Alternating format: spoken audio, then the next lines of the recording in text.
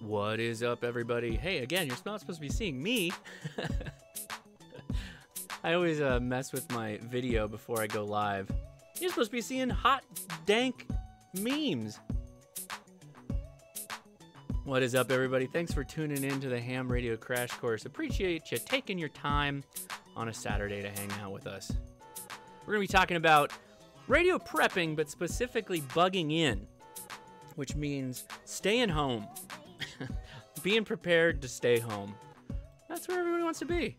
Super comfortable. Staying home.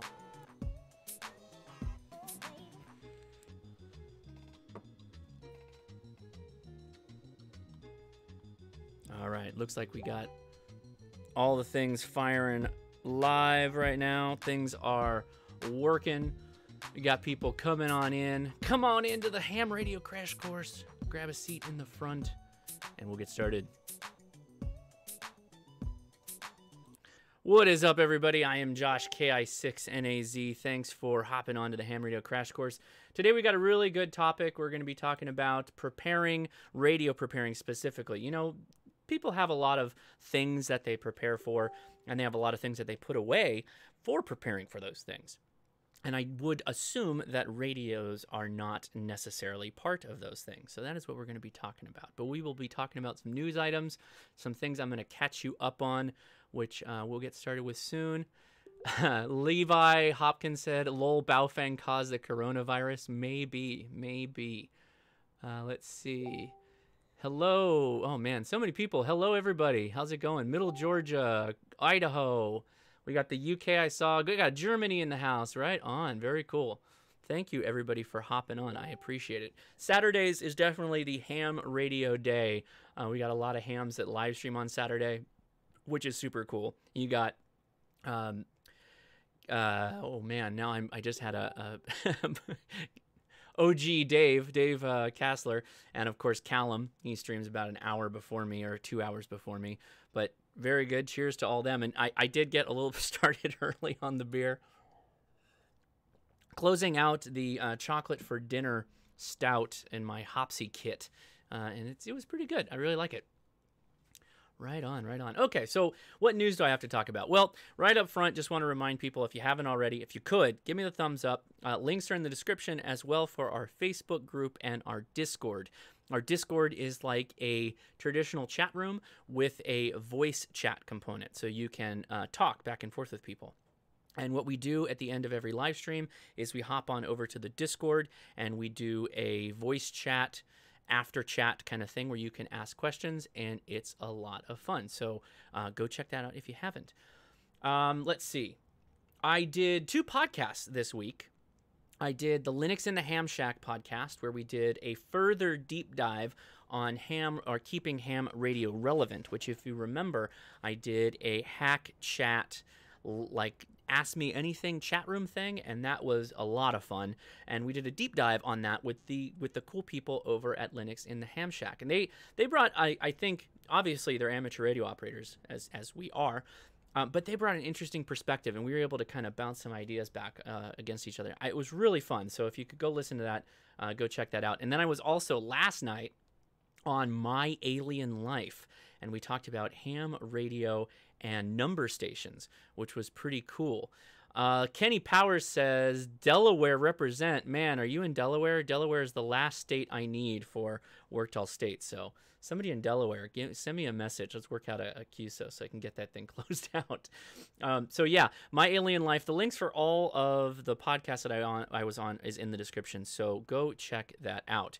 Also, I'll give a preface. A lot of the things I'm going to talk about and recommend on the slides that we're going to be going through, and some of my videos and items I'll be cutting to on the Workbench, I have linked to on Amazon, and you can check out the link in the description. That'll take you to my Ham Radio Crash Course, Ham Radio Amazon store type thing, and you can see the items there. It's just a way for me to easily curate it. You don't have to, I mean, it's an affiliate link, so if you buy from me, it does go to help the channel, but it doesn't cost you any bit more. But I am an Amazon associate, so just an FYI on that.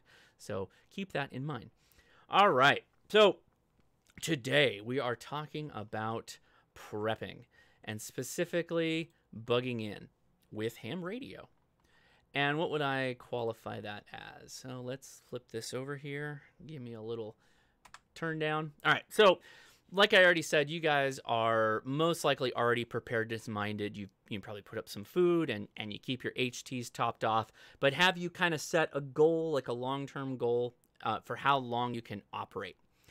10 days is a good number of days that you should try and aim for being accessible and have usable radios, accessible comms, if you will. So I'm giving you whatever reason, doesn't matter. Just assume you don't have the grid for 10 days.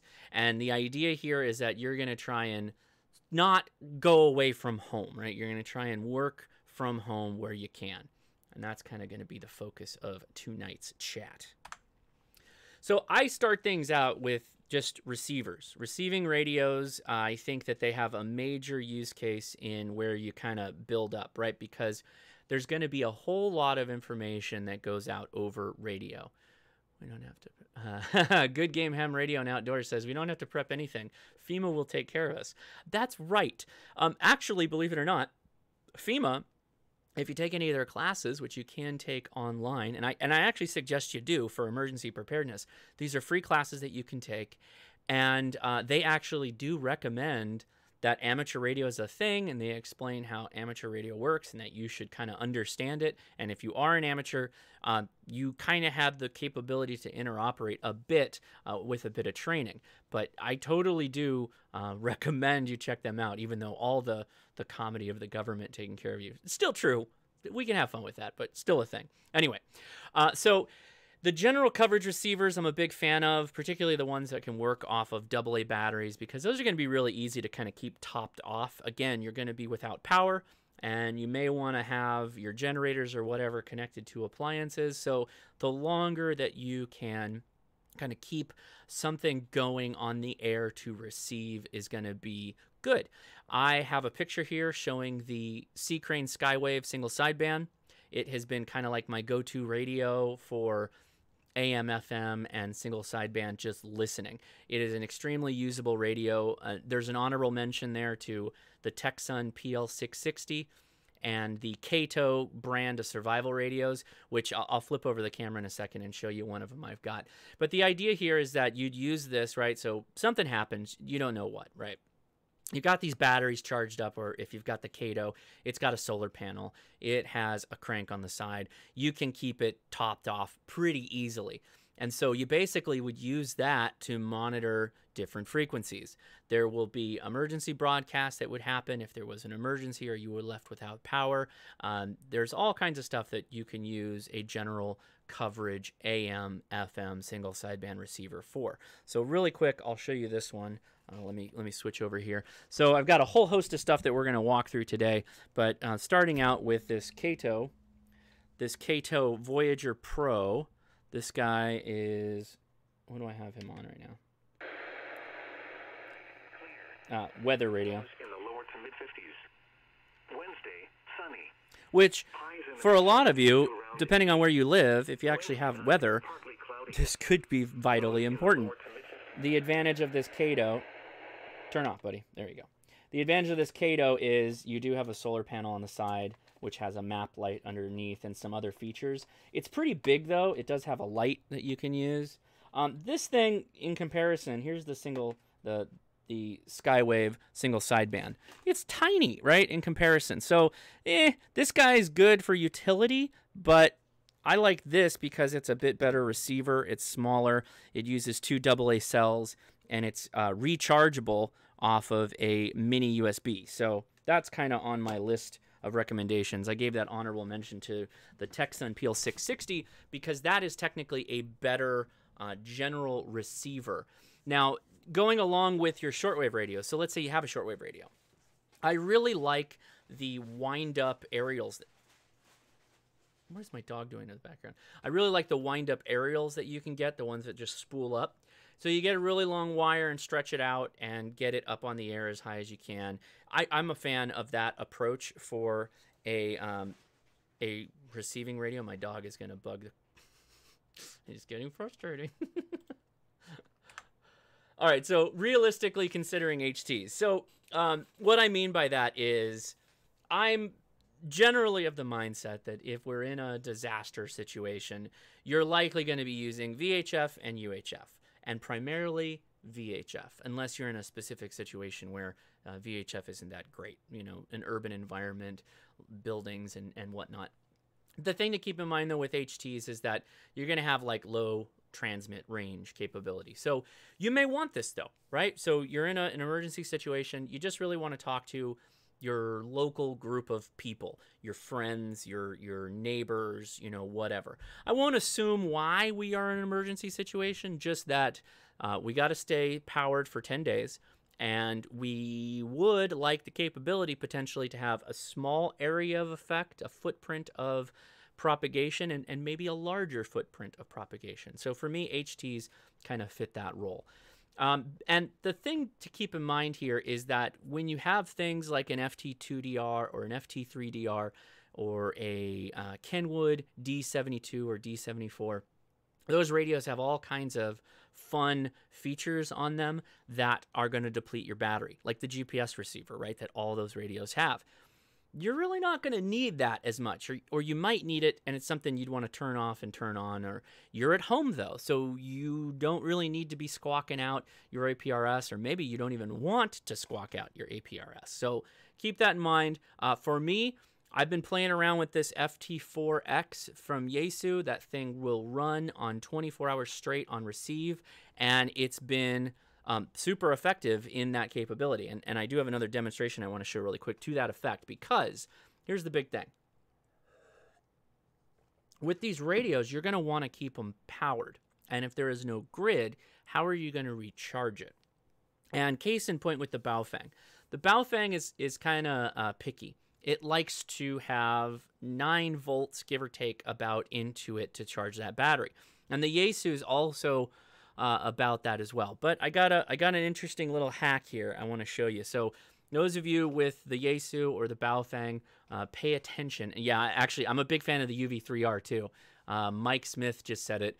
Indeed, and I can explain why that is in a second. But let me go ahead and show you back on the overhead here. So with the I've got these radios in their cradles, right? So here's the FT4 in its cradle, and here is the Baofeng UV5R with the Abri antenna.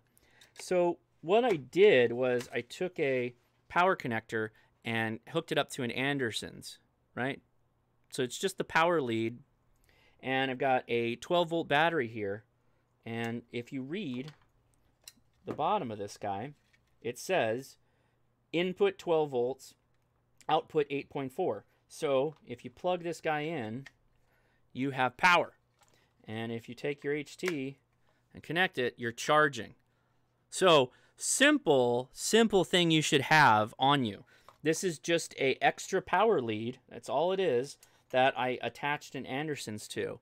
And I took another set of wires, put another Anderson's on it, and used some spade connectors, automobile spade connectors.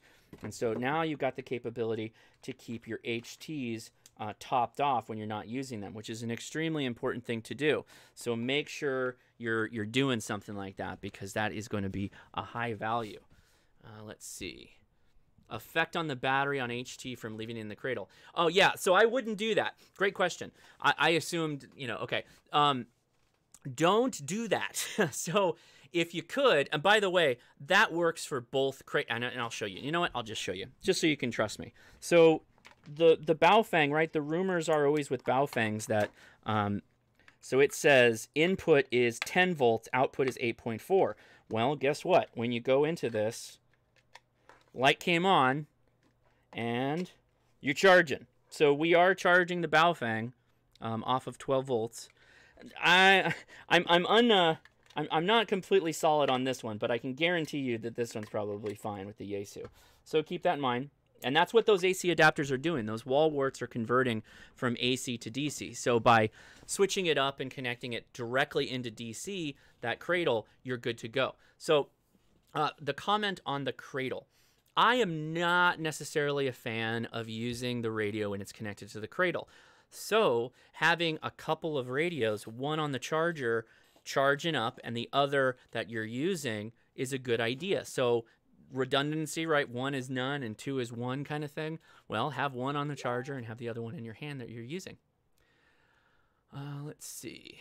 Zach Van says, Baofeng sells a cable that has an up converter so you can use USB charge. Hey, that's very good. We'll be talking about converters in a second here. So now that's for like ham radio, right? HTs. Let me flip it back over here. So that's for ham radio stuff, right? So you got HTs, you got your ham stuff covered for an HT. We'll be talking about other ham radios in a second. But if you're talking about just your neighbors, like in a disaster situation, there's nothing wrong with just going with a simple FRS radio. If you're a couple of houses down, you know, you're going to be fine to work FRS with that. And ideally, you'd give them something that can potentially charge. Now, I'm not saying you necessarily give it to everybody, but maybe have a couple of ideas planted for people that you might work with and hopefully encourage them to get their own equipment, right? Again, FRS radios might be a really good idea because you may not want to have a very large effect of getting heard, right? You might want to run your HTs in low power, and these FRS radios are obviously already low power. So that would be a recommendation for me. Now, to kind of put a nutshell a little bit on the HTs and the charging we just talked about, the one thing that I also add to my kit is this watt meter. And this is my simple kind of formula for figuring out like the battery capacity that you need. So if we're looking at this, that algorithm, I'll break it down really quick. That 0.75 is percent that you're going to be receiving. So we're talking about my KX2, which uses about 0.001 amps on receive. When it's receiving, 0.001. So you multiply that by 75%, add that to the transmit time, which would be 25%, 0.25, and it draws about an amp on transmit. And then you multiply that by the hours that you think you may want to have it operating before you need to charge the batteries. So I said 36 hours. So what does that give me? That gives me about a 9 amp hour battery I would need to just run that straight up without having to recharge. So great, that's not that big a deal. That's actually not that hard to do. Now, important thing to keep in mind, that KX2 is a QRP radio. So it's only putting out 10 watts at max power output.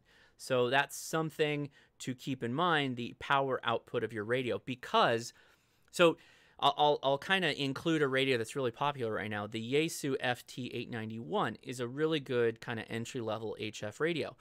The power output is 100 watts, and I don't remember what it draws. I saw Mike in the chat. Mike may know. I saw a couple people in the chat that may know. I'll let them answer as I keep talking. But it has a very high draw receive, though, on when you have it in receive mode. It pulls a lot of power, much more than the KX2.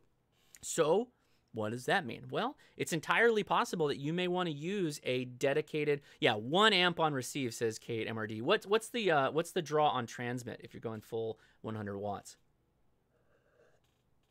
So the idea with that is you may want to continue to use your simple general coverage receiver with your antenna system that you would use for ham radio on receive.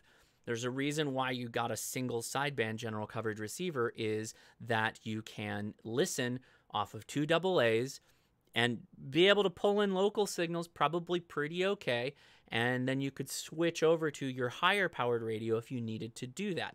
I have a demonstration. We'll hold off on that right now. But okay, there you go. Mike says full single sideband is about 11 amps peak. So if you did that same algorithm and you just, hey, Snowman, thank you very much. I'm new. Great videos. Keep it up. Thank you very much, Snowman. I appreciate it. I appreciate all the help and support. Thank you.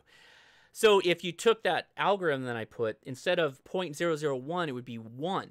And if you took the 1 and made it 11, you're going to be using a lot of battery power to keep that 891 working, right? So that's kind of interesting, right? I'm late, so I'm curious. What delicious beverage are you drinking? I'll just remind everybody I'm drinking chocolate for breakfast, or chocolate for dinner. Anyway, it's a kind of a stout nut ale. It's very good. Very good. Okay. So keep that in mind. I will, you know what? I am going to show you this because I think it's a really good tool and you should probably add it to your list. So here is the device that you use your watt meter to kind of see what your battery's at.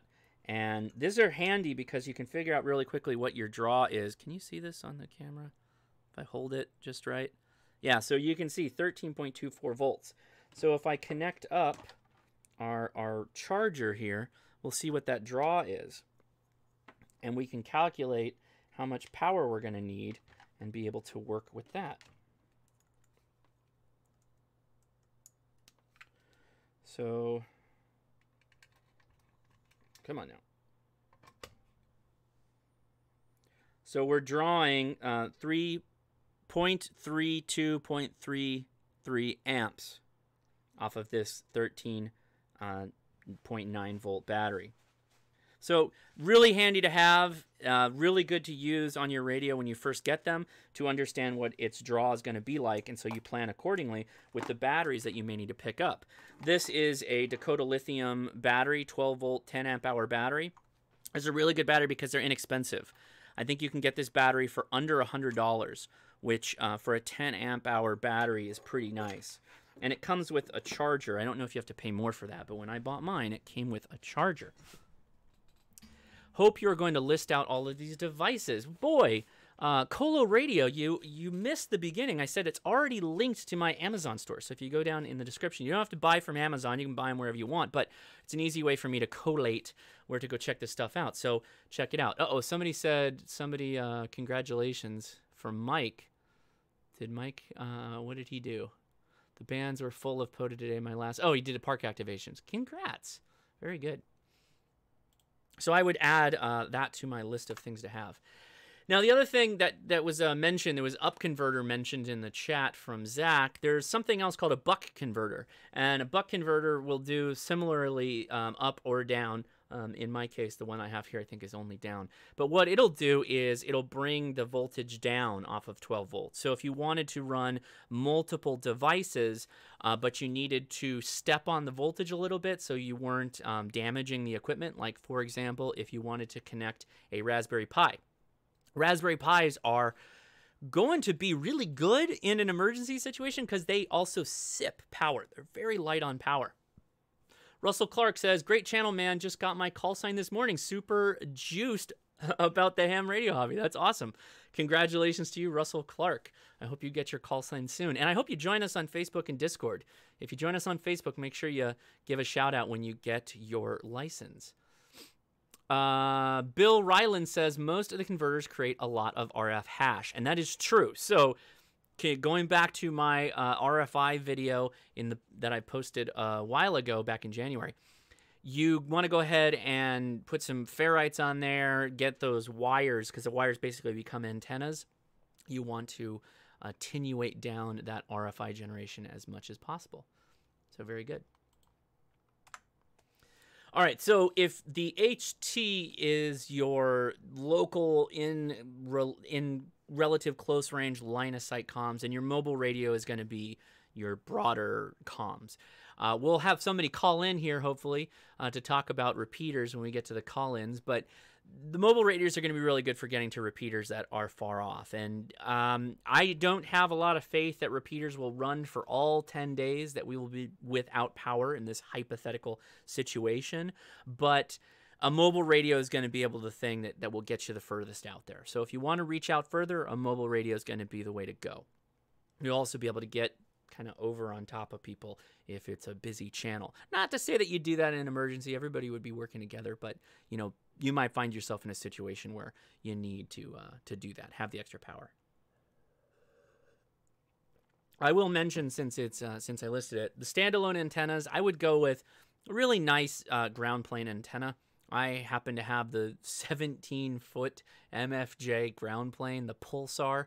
I really like it. It's been really successful for me. I've been able to reach down to San Diego on FM Simplex with that thing. So I'm a big fan of that guy.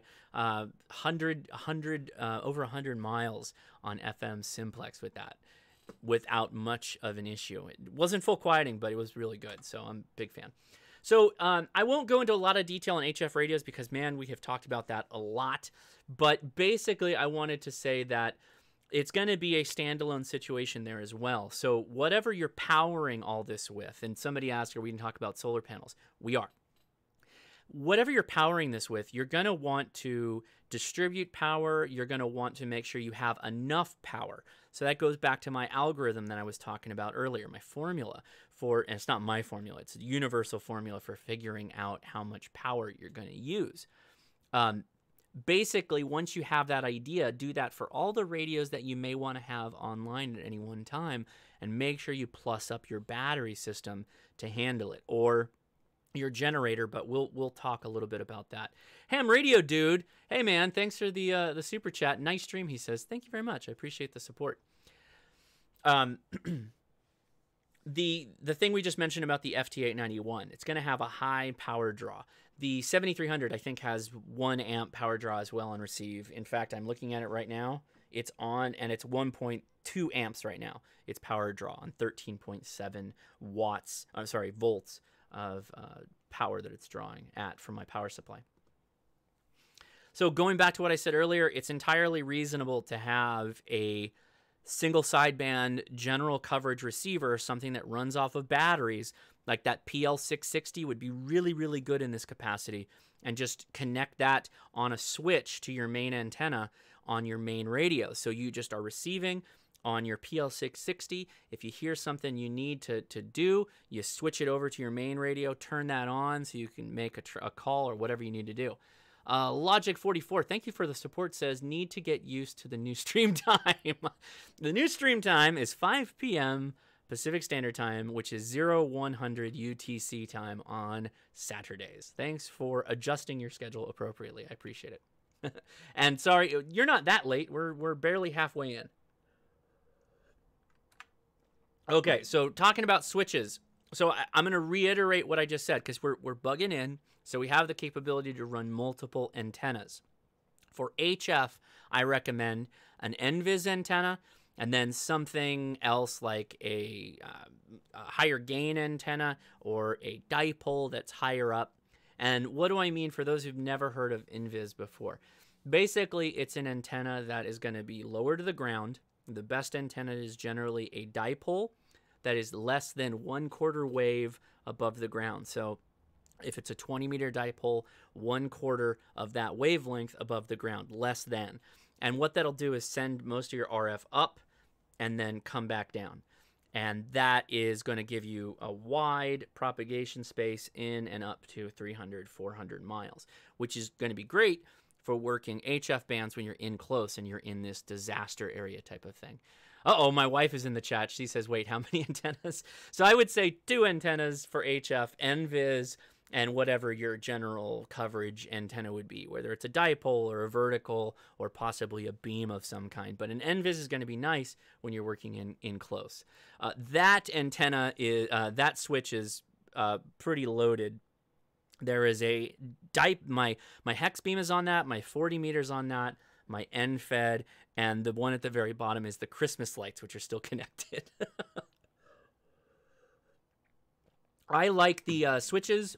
I mentioned this switch in particular, which is the alpha delta, because that center spot on that alpha delta is shorting it to ground, which is really nice if you are in a place with weather, or perhaps you are without power because of weather and you need to make doubly sure that you're not frying your radio equipment for a lightning strike, for instance. You can drop that thing to ground and hopefully you can protect your radio. So that's a good thing to have. I would recommend that. And now outbound of that center connector is actually the outbound connector that goes into another switch that I have my primary radio and then a coax, an open coax lead that I can connect a second radio or a general coverage receiver. Why not adjustable antennas? Where was the question? Zaphael says, why not adjustable antennas? Sure, you can have adjustable antennas. Hey, you don't have to do what I'm doing. I'm just saying it's a really good idea to have an antenna switch because an NVIS antenna is not going to be like other antennas. It's going to be lower to the ground.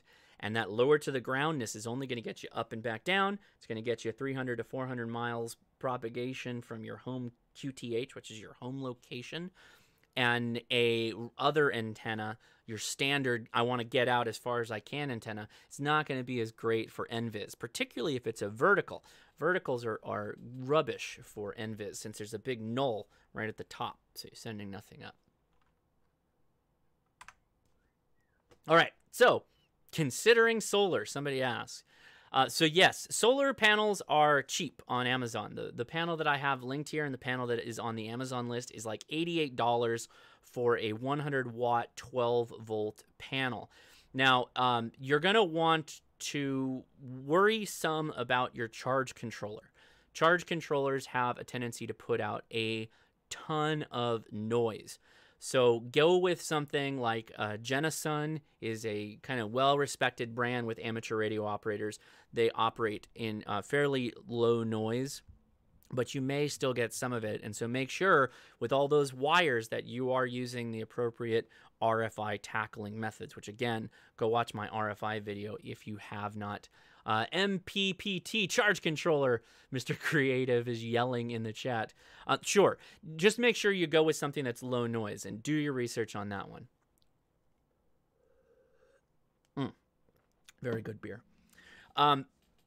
Some notes on that too. Let me switch this back over. I am a big fan of these guys, these MFJ Anderson breakout boxes.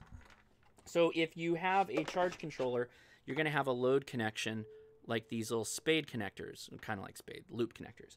And so these are all going to be 12 volts out. You could have a series of, this is switchable by the way, the first three are on off on the switch with 40 amps total, and 4 through 8 are 20 amps total. So you could run your charger for your HTs. You could have your Raspberry Pi with a buck converter in there. You could do all kinds of stuff to be able to connect different devices, different radios on here. And that you just connect to the wall, get it grounded with the appropriate lug, and you can distribute power. So you don't need to have multiple connections out of your solar panel. You would go directly off of one of these devices. This is the MFJ 1126, which is a distributed power box. They also have smaller options if you're working off of a smaller kind of smaller budget or maybe not too many radios, right? So this is the 1106. It's a 6-way desktop, which is 6 Andersons. This is the input, and then 6 output Andersons. Now, keep in mind, you're gonna drain your batteries pretty quickly if you connect all this stuff up. So I'm a big fan of knowing what your draw power is. I'm gonna repeat that a lot. I have been repeating it a lot, but it's important to understand because it's really important to keep in mind. Now, I will note, generally these guys go on the roof. We'll talk about that in a little bit. So battery solution, backup battery solution. So there are a couple of battery packs out on Amazon. I am currently using this Jackery battery inverter that connects to a 110, that should be 100 watt. It's a 100 watt 18 volt panel, and it's portable. It has a 16 amp hour battery. It has USB ports. It outputs AC, and it does DC via cigarette lighter. And I purchased a DC cigarette lighter to Anderson's cable with really nice big gauge wires, and I used this with my 7300 and it worked fantastic. So I plugged this into the cigarette port. This goes into something like my distribution panel here, and I can plug in all kinds of devices off of that for DC. And then if I need to, although I'm going to try not to in an emergency situation, is have a bunch of AC devices. But the USB is nice for Raspberry Pis. Home solar needs a large floated lead acid battery. Mine has a 370 amps, also AGM golf cart batteries. So Bill Ryland, good point. If you have the capability to get some good, again, we're bugging in, so it's not a big deal if you have a big floated battery system. Those are going to be really heavy. AGMs are going to be on the heavier side too, but it's okay because we're not going to be moving them around. You're going to be at your home QTH. The only thing to keep in mind with all this stuff is charge controllers can get you need to pay attention to which ones you're using because they can get a little noisy. So keep that in mind. Home solar, you can also use lithium. You can. You're going to pay a lot more for lithium, though. Just keep that in mind. Now, for me in California, I get a lot of days of sunshine, so I may be able to go relatively low on my batteries and then charge back up and do that for 10 days. Some of you may not be, so it's worth it to consider that, particularly how efficient your solar panels are, and handle that accordingly. Now, I will say if you deal with weather where you're not going to get 100% efficiency, or as best you can with your panels, that you may want to plus up your batteries. Just so everybody's listening and watching understands, you're not going to want to use car batteries. Don't go get car batteries. You're going to want to use deep cycle batteries, are always what you want when you're running solar and connecting to it. However, my little Jackery setup works fine for a lot of situations. 16 amp hours is not a lot by any means, but that would be more for like a portable operation like POTA. I would have more batteries strung together in series to keep them, topped off. But again, I'm also not going to be running a high power station all the time. I would only be using it in specific cases.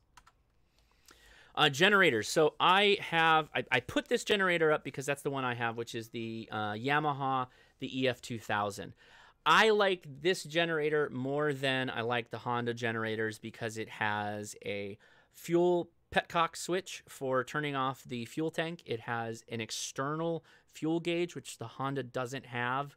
And there's just a couple more features to the Yamaha for the same price, basically, that I think make it a better generator. They can also get a tri-fuel kit that will work with this generator, so you can convert it from gasoline to propane or natural gas, and it will work really well for that. I would recommend inverter type generators because inverters are going to control the throttle appropriately depending on the load that you put on it, which if it's just a radio system and if it's a lower powered radio system or you're just charging batteries, you probably won't make a ton of noise, but hey, it's something to keep in mind. Good Game Ham Radio Outdoors says, believe it or not, the Harbor Freight inverter generator is solid. I have heard that before. So fine, that's good, because I think that's like $400, if that, for the same capability pretty much as the Yamaha, which is pretty good. And of course, you can always buy these generators used. If they don't have an hour meter on them, though, and you don't know how beat to hell they are, you're taking your own life in your hands in that case. But I mentioned it already. I use the Anderson breakout panels for distributing power off my batteries and the solar panel. So now we've mentioned all this like technical how-to, the technical things that I would recommend, but it's possible that you, depending on the situation, again, no power, I'm not going to assume why the power's gone. You can make the decision on why you'd be preparing to be down for 10 days.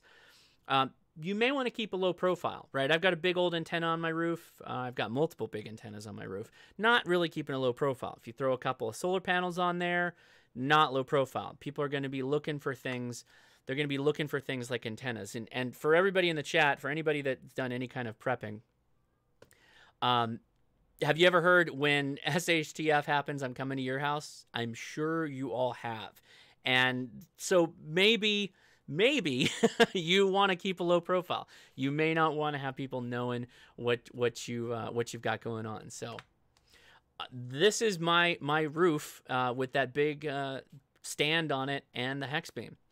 It is not discreet. It is not. It's very, very in the open.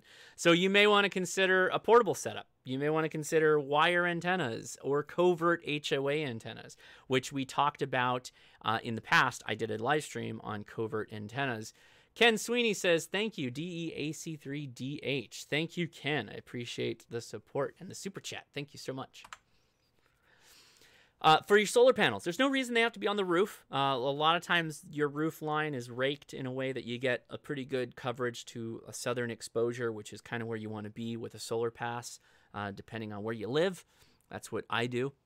But this is the Jackery panel, the 100-watt panel. You just throw that on the ground, and it will do generally okay. And then it's in your backyard, and you don't necessarily have really have a problem.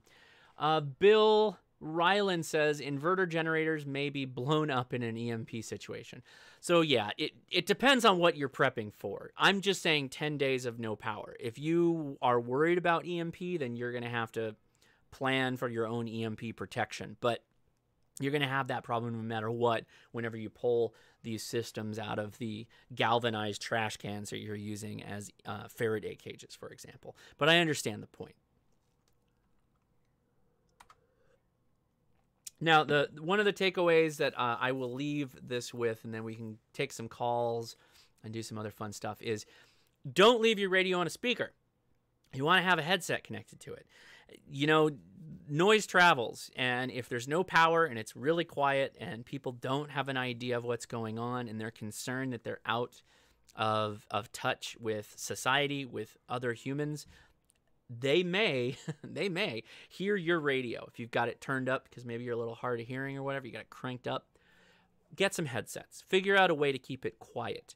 Run quiet. This is going back to keeping a low profile. So make sure you have a good headset. Make sure you keep it quiet. All right. So operating during an emergency. So the kids are crying. If my wife is still in the chat room, can you please make the children stop crying? She was commenting, so hopefully she can see it. Trevor Robertson says he found an antenna that is disguised as an antenna flagpole. Yes, we talked about that in the covert antennas, so make sure to check that out. So when you're operating in an emergency, keep it efficient. You want your communications to be simple, compact, and tight so that you get the information across as clearly as possible with not a lot of jargon or complexities to it. Make it simple.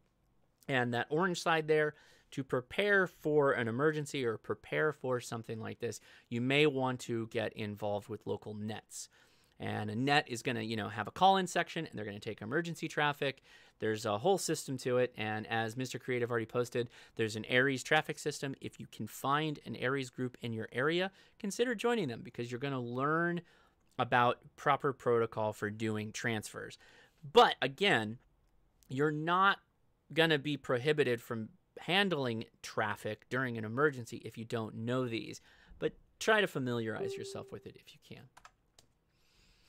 I always mention it in preparation type videos, the wilderness protocol, because I think it's really important to understand and really important to do, not just during an emergency, but all the time. The wilderness protocol is basically monitoring the simplex frequencies that you have available on your radio. Most of you will have 146.520, which is the 2-meter national simplex frequency. And the idea is every 3 hours, starting at 7 a.m., turn it on and monitor wilderness protocol for anyone calling. And you can, tune in, listen for a little while and say, give your call sign KI6NAZ. I'm monitoring for the wilderness protocol. If there's anyone that, any traffic to send, I'm listening now. And that's great for just when there's an emergency, you're out where there is no cell phone coverage. You basically will have somebody that says, hey, I need help, whatever, and then you can try and help them at that point. But then when you're in the suburbs, you can use this to just listen all the time on these frequencies, tell your neighbors or help them get programmed on radios to listen on these frequencies in case there's a call that comes in. So the expanded wilderness protocol, if you have consistent power, right? If you have some way, like we already talked about, you've got solar panels, you've got generators, you've got big old batteries that'll keep you running. Just leave a radio on 146.520 all the time and just see if you can hear someone or if they need help or whatever when you're in an emergency. You can do it now. Simplex calling frequency is a great time or a great frequency to just pick up QSOs if you want to work FM simplex. And again, that's just the frequency that you'd use and the mode of operation that you would use if you were on like a Baofeng or that Yaesu FT4X or any HT radio or mobile radio for that matter for picking up calls. Otherwise, if you're trying to save power, then just listen every hour or so, and that way you're saving your battery, but you're still, getting an important amount of listening time so that you can hear people as they call. And it was a reminder, you're going to listen for, for 5 minutes. So at the beginning of the hour, at 7 a.m., every 3 hours, you're going to listen for 5 minutes and then turn the radio off. And that'll allow you to protect your battery.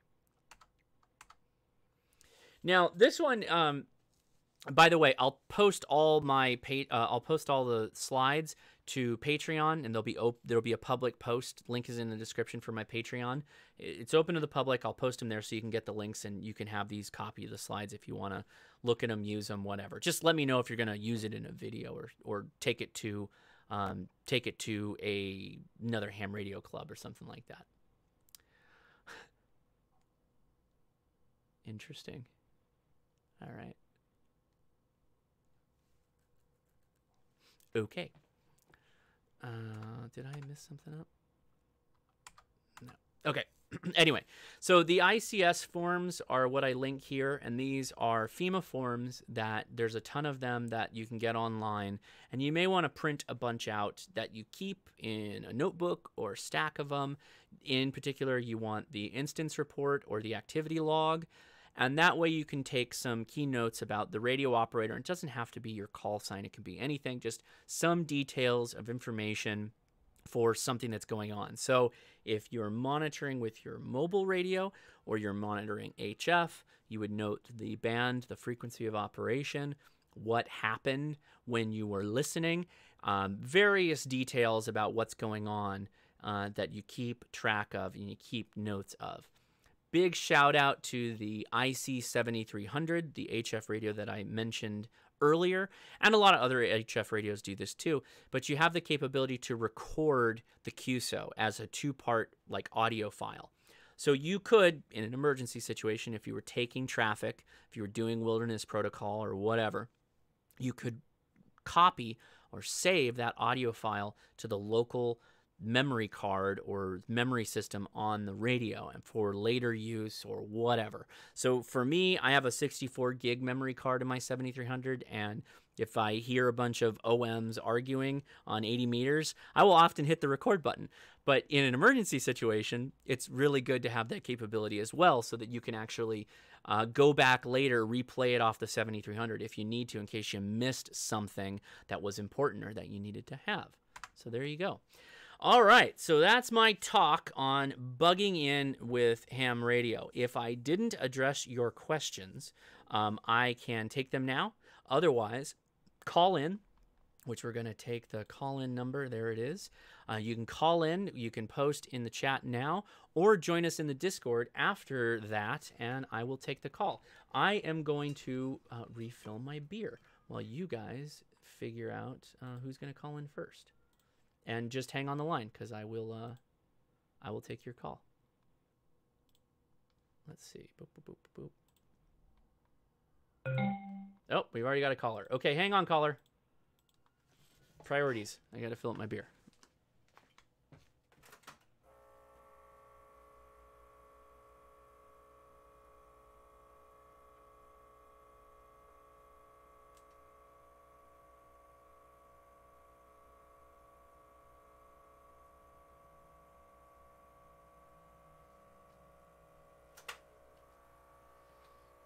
Okie dokie.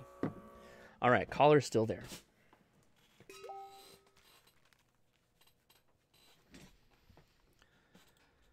All right, caller, what's your name?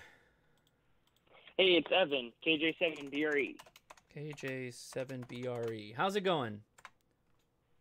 Pretty good. What brings your why are you calling today? What's up? Well, I came to talk about the repeaters right and emergency use. Go for it. So, okay. Yeah, I got some notes. So repeaters in amateur radio. Some things you were saying earlier is about running the repeaters during an emergency and how long they'll actually stay online. Yeah. And you probably want to check with the person who owns the system. For your local area and see if they're running battery backup and generator systems. because some of our sites have battery backups that run from anywhere 100 amp hours to 500 amp hours, and so some counties don't have any battery backup, or some have automatic generators, and it's really good. You should be able to email them and figure that out. Mm-hmm. So generally, though, what do you think? I would assume that most repeaters don't have much of a robust system to stay on the air for long. What do you think about that? Well, yeah, like I said, it really has to do with who owns the system and what they're putting into it. But I found most systems to be pretty robust. What do you mean, though? But, it like really more than depends. 10 days? Like more than 10 days?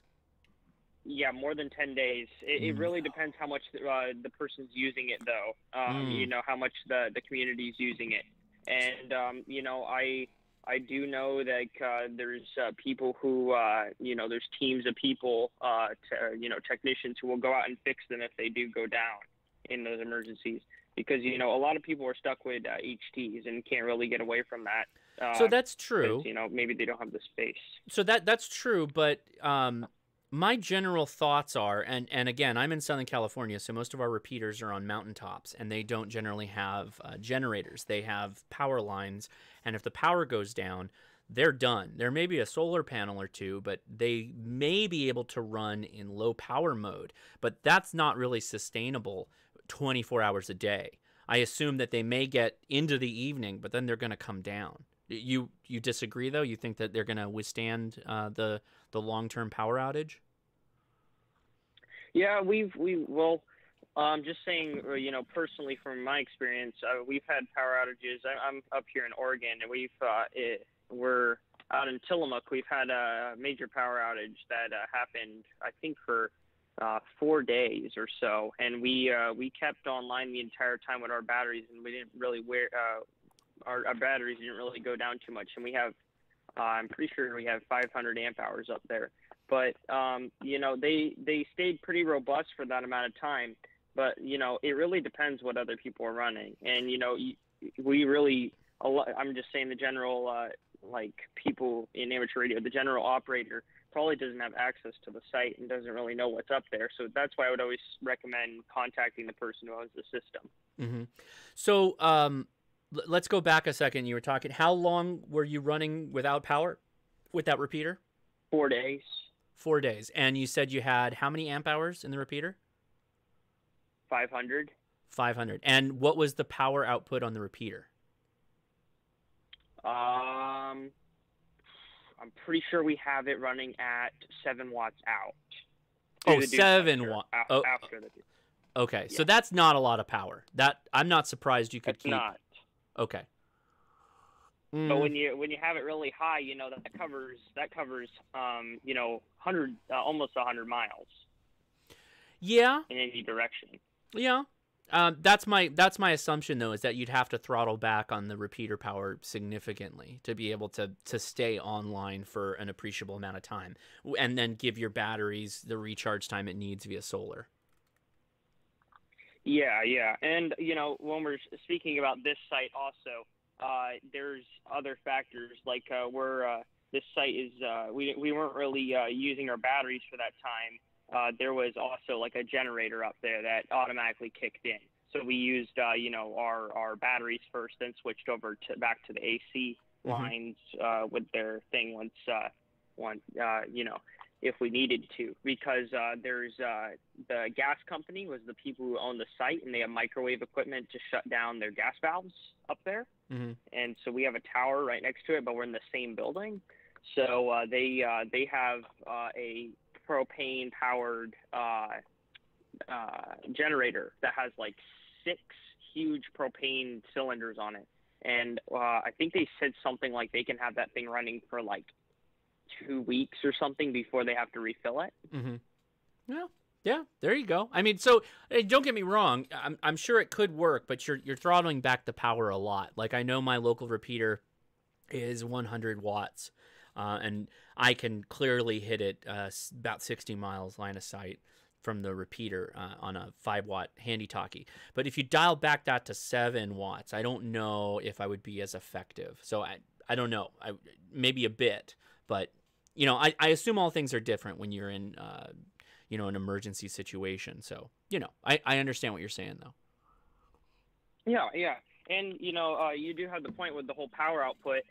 And there is actually repeaters like the Motorola MSF 5000 repeaters, and also I think the Yaesu DR2X Okay. have the ability when the power goes out to sense that it's done that.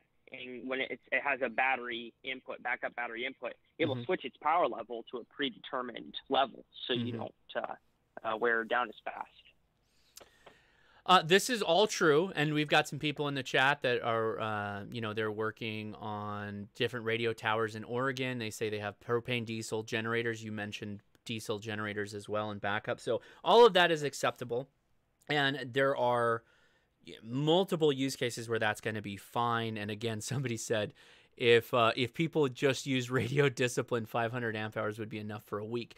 You're right, except I don't think anyone can assume people are going to use good radio discipline if it was a true emergency. But I don't know. What are your thoughts? Because you were out of power for 4 days, right? Yeah. What was the repeater traffic like? Were people panicking? Yeah, there was. Yeah. There was quite a lot of people transmitting, but it calmed down after the first the power outage was kind of at maybe about 7 p.m. and we sent we knew it happened because we have a telemetry system up there, so we're all tuning in, and it was kind of chaotic the first night. We probably had maybe 30 people and like a round table kind of thing happening. But after maybe about 3 hours or so, everything calmed down. Is that because their HTs all died because they didn't have them charged and they didn't have a way to keep them going? Not exactly. I'm just kidding. People on there who had power. So. I'm just kidding. Yeah, but okay. I know whenever we lose power, people hop on the local repeater. Like, is this it? Is this the end of the world as we know it? Is it time to break out the heavy stuff and get to business? Exactly. Yeah, right on. Okay, is there any other notes that you had taken down during the live stream? Yeah, actually, I was saying the AGM is a really safe thing for indoors, also for people who are looking for batteries. Great point. Wonderful point. Yeah. Yeah, the flooded lead is good, but the AGMs are nice too, and those have lots of good use cases for solar. I feel, and it's a good battery to use in that case. Yeah, and for the people who don't know what AGM is, they actually have like a gas inside of them. So if they got punctured or something, they're not going to spray an acid all over. They're just going to off gas, and they're going to safely do so and not explode on you, like other batteries can. Also, you probably saw me put in the MPPT comment about the MPPT charge controllers. Yeah. Once you mention them, because I know that Genasun is always a well-loved charge controller. But go ahead. What's the MPPT? Yeah, so I forget exactly what it stands for, but MPPT charge controllers. Let me see it real quick. That's a type of controller, right?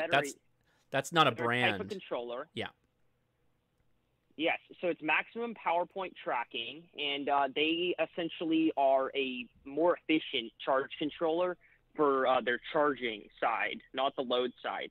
So there's less losses, because you think of like when you have a solar panel, it's taking maybe this is just theoretical, but say it's putting 30 volts into the solar charge controller, and it does 50 volts max, and you're charging a 12-volt battery with this. Right. The losses of that, you have to down step that. You have to step it down. Right. There's less losses with these MPPTs. It's mostly about the way they charge. The other side is PWM chargers, pulse width modulation, and they're not as efficient, but they'll still work. I also will say there's a lot of like cheap Chinese PWM chargers out there too. The Genasun charge controllers are MPPT. I'm not sure. I haven't checked out the Genasun ones. They are. They actually just did a. Oh, okay. They were on the Ham Radio Workbench podcast, which, by the way, Another good podcast to go check out. I haven't been on that yet, but hey guys, if you want me to hop on your show, I will. They had the creator of Jennison on there. They did a whole like over an hour talking to him. It was fascinating. So the deep dive nerd stuff that I don't cover for like charge controllers, like that level of detail was super in on that podcast. So if you're interested in charge controllers, go watch that. It was really good. That was to everybody, not just you, Evan. But... yeah, I also saw some comments. I wrote down the comments, and I had answers for them. They were kind of interesting. We're just gonna have you call into the show all the time. I have a yellow notepad here. I have a yellow notepad here. You can call into the show anytime you want, Evan, and bring the. Okay. Go ahead. Bring the notepad.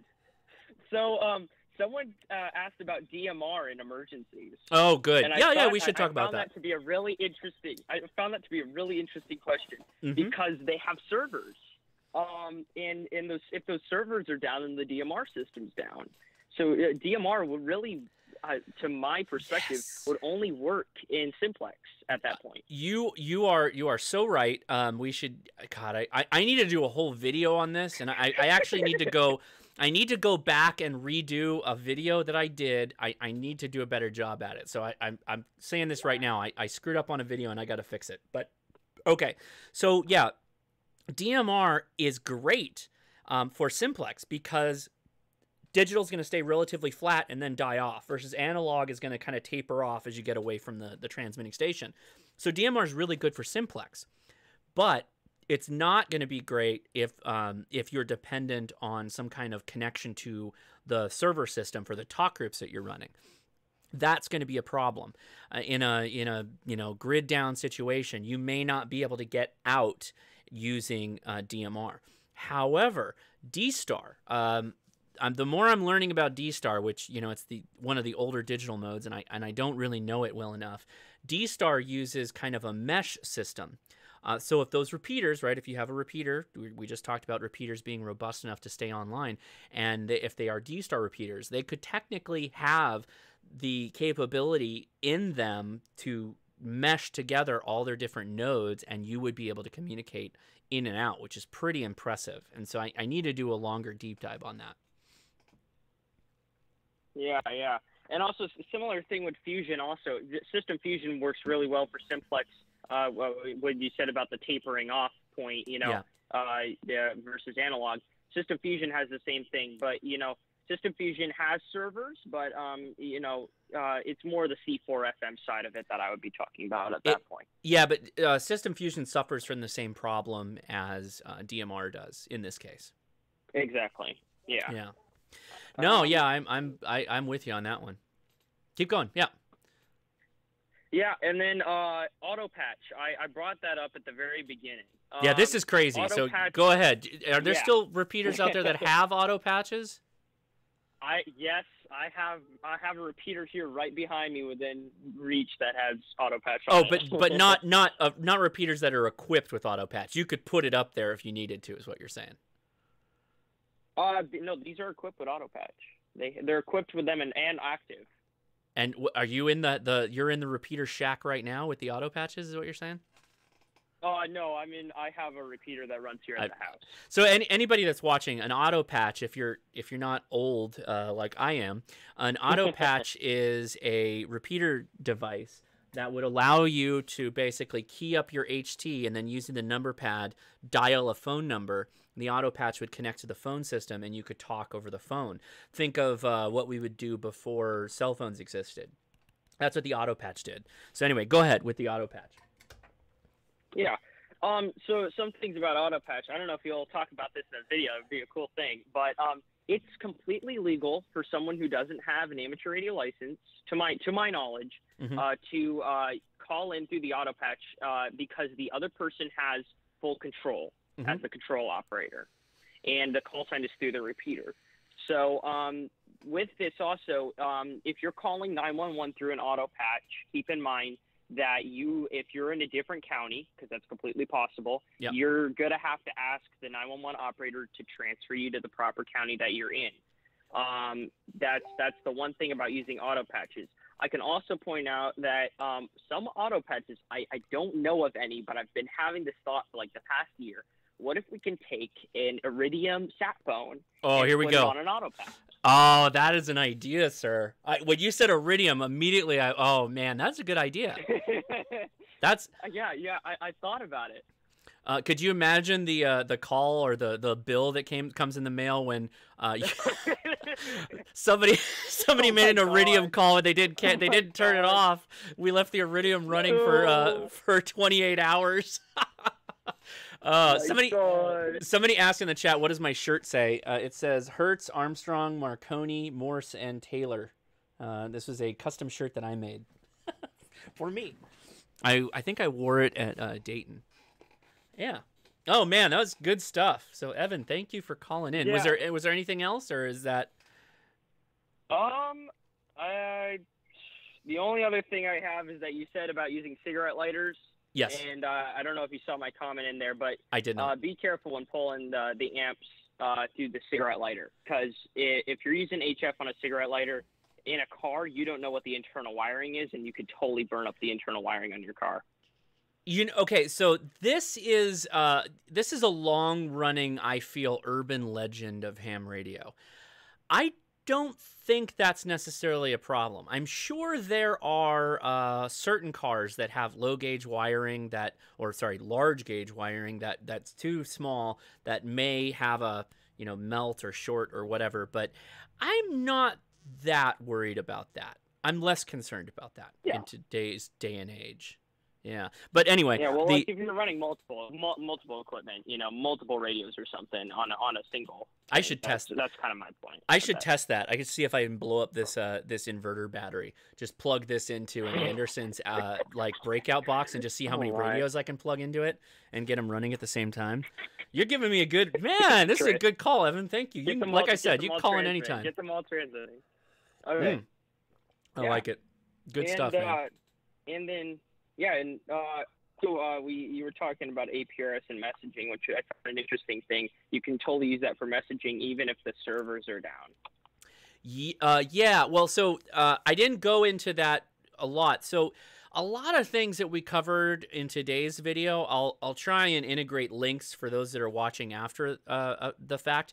We've covered digital modes like JS8 call. JS8 call is going to be wonderfully useful during an emergency situation, and that interoperates with APRS.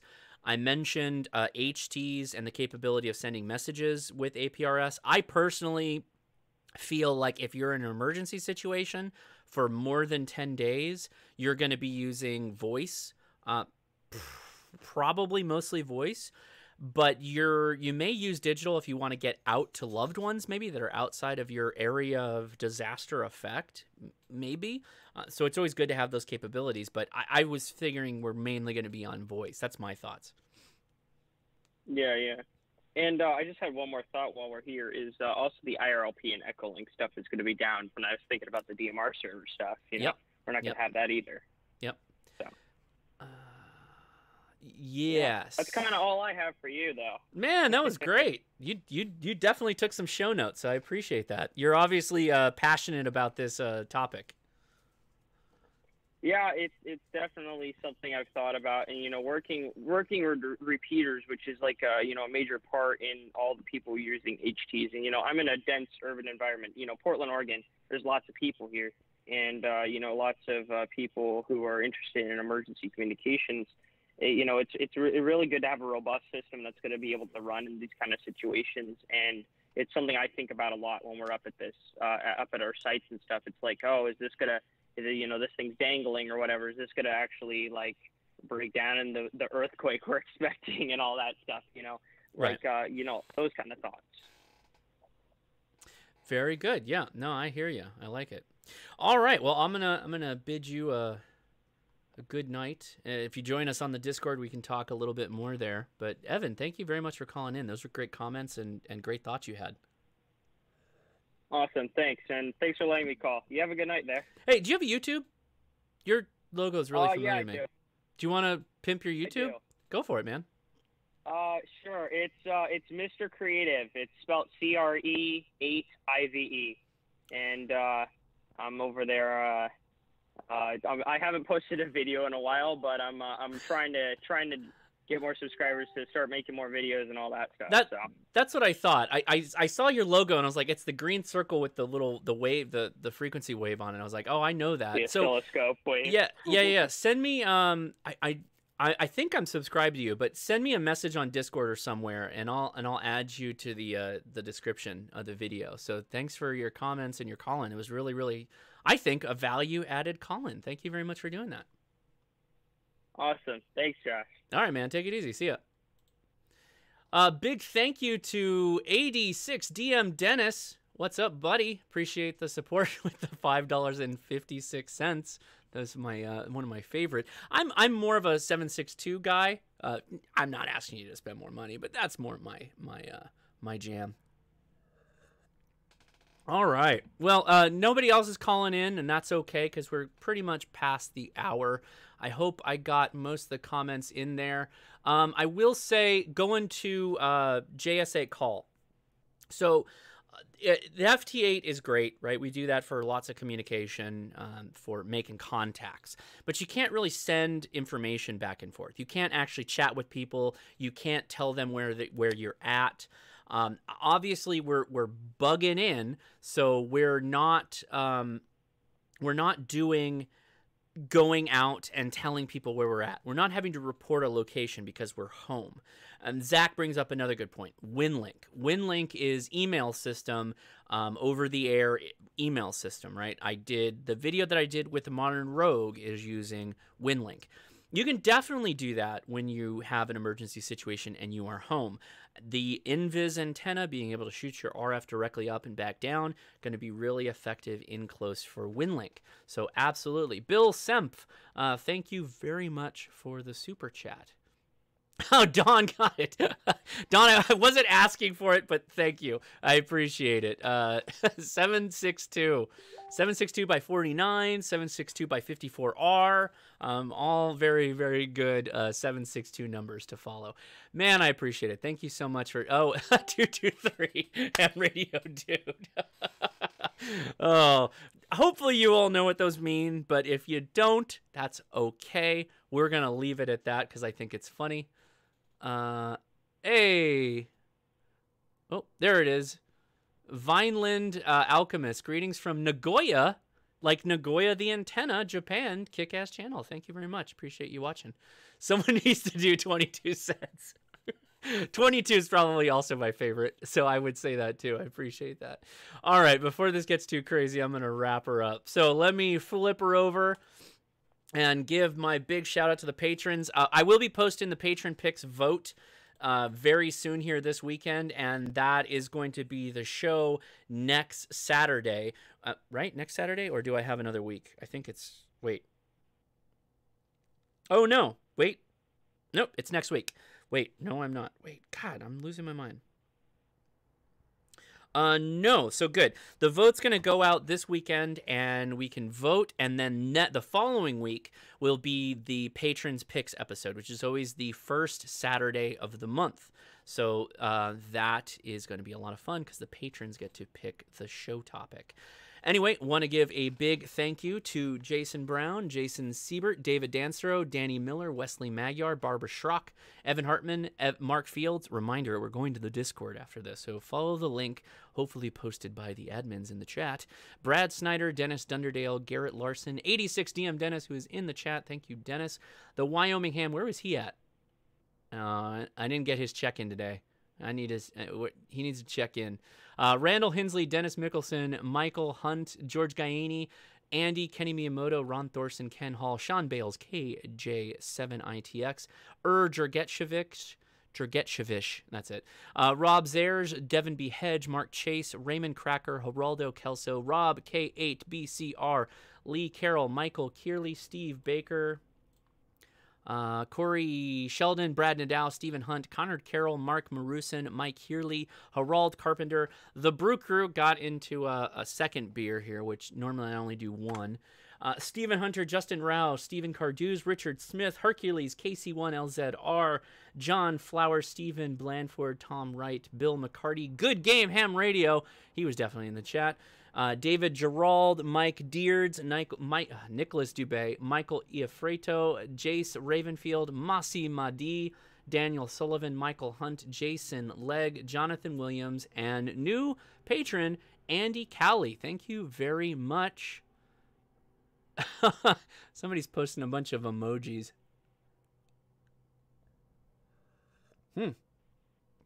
That's very funny. That is a lot of emojis.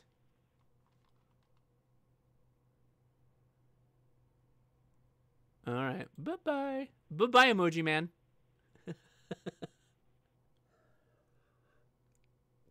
Well, okay. Guys, that is pretty much going to do it for today. That was a lot of fun. We are going to go to the Discord after chat, so I hope you follow us there. As always, if you have not already, please click subscribe. I live stream every Saturday, 5 p.m. Pacific Standard Time, which is 0100 hours UTC. And let's see, what else? Facebook. Make sure you check us out on Facebook and the Discord. And what else? I had something else I wanted to say, but I think that's going to do it. As always, thank you. Big thank you. I appreciate all the support. That'll do it. I will talk to you later.